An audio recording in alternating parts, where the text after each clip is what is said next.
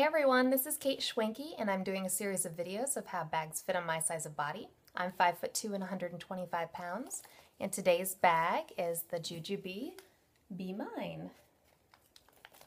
This is a custom recovered Be Mine in Mr. Gray print. I had my friend Amanda recover it for me and she does an amazing job. Right now I have this bag packed as a med kit, but if I was going to use it as a wallet or maybe just a small purse to hold small things, you can use it over your crook of your arm like this. You can use it over your wrist like that. And you can also use it with an extended strap that it comes with. I don't have an extended strap for this one because I didn't have it recovered. I could have, but I just didn't. And I have a long set piece strap instead.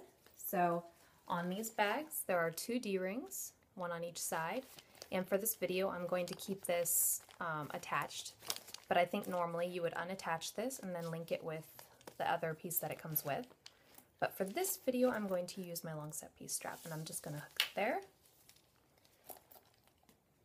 and there.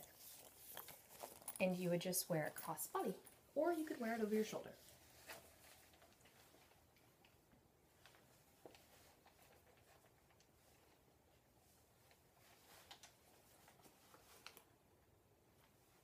So it's just like a small little purse if you wear it this way.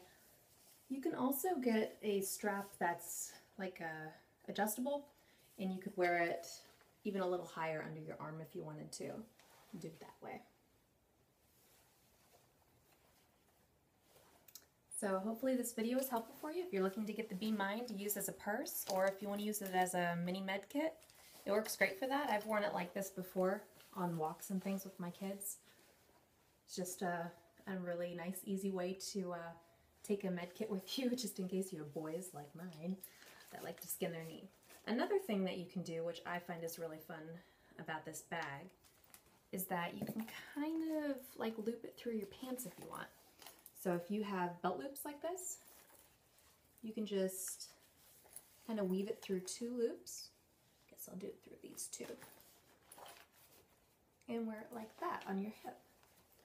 And that way you don't even have to worry about anything over your shoulder. Nobody can grab your bag away from you if you're out walking and you're worried about somebody grabbing it. So there you go. I guess you could even put it on your behind if you want.